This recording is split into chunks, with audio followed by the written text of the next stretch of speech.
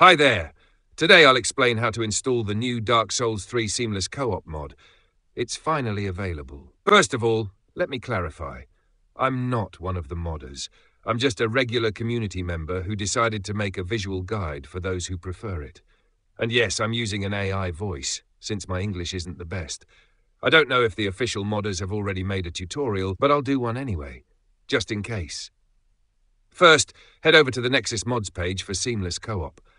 I'll leave all the links in the description. There, you'll find a full description of the mod. Since this is new, expect some bugs. Sadly, but hey, at least we can finally play together. There's also a Discord server for the mod, and as you can see, this mod won't get you banned. Alright, let's move on to the installation. I'll be following this guide as if I were installing it for the first time, because, well, I am. Download the mod files from Nexus Mods. Keep in mind you'll need a Nexus account for this.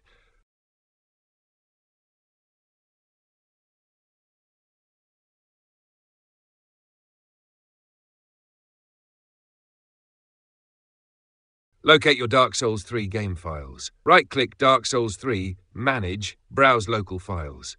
This will open the game's installation folder. Now with both the mod files and game files open, just extract all the mod files into the game folder. Yep, just that. Before launching, we need to set a password for our session. Open the Seamless Coop folder. Find this .ini file. Inside, you'll see various settings, like allowing invaders, enabling debuffs, or adjusting enemy scaling based on the number of players. I love that last feature. For now, though, we just need to set a password. Find the password setting and type in your password. Make sure all your friends use the same password for the co-op session.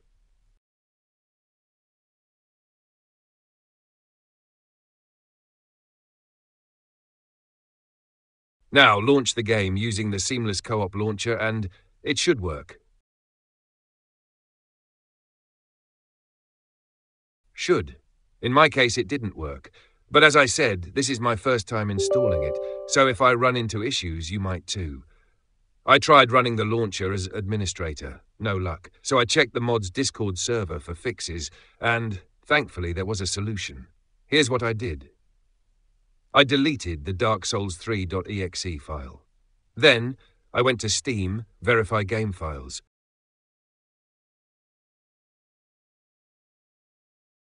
Steam automatically re-downloaded the executable.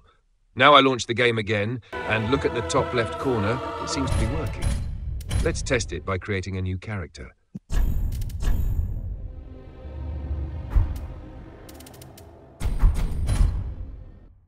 To get the Seamless Co-op items, which let you access the mod's features, just sit at a bonfire. Here, I'm sitting at the first bonfire. And there they are. Some pretty interesting items. Since I don't have anyone to test co-op with, I'll try invading someone instead.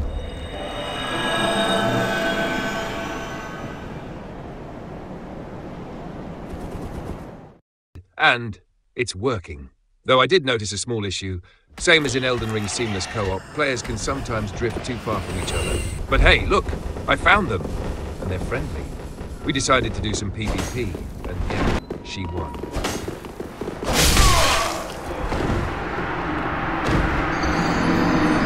Then, when I returned to my world, I spawned in an advanced area. Why? No idea.